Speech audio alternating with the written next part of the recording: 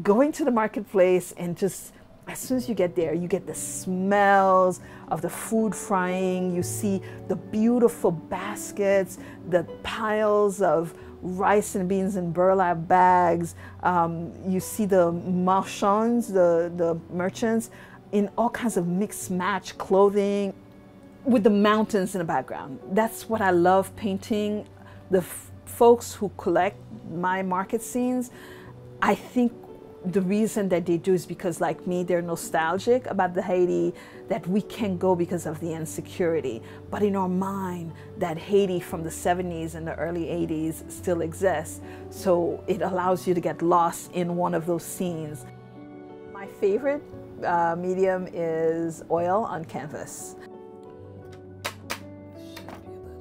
So where all the galleries I had approached in Coral Gables or Coconut Grove, when I created this body of work, told me, oh, this is not Haitian art. It's not primitive. Because my art was realistic. It didn't make sense to me because it's art and I'm Haitian.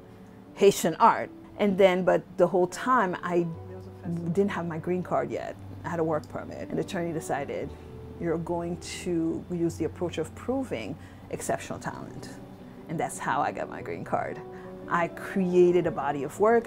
I entered contests. I got published in books, in magazines, and I demonstrated all the points. Not having been in Haiti in over 30 years, the fear is real. I just can't take a chance of putting my family in danger, or putting myself in danger for the sake of going to Haiti. So instead, I go to the Haiti in my head and in my paintings.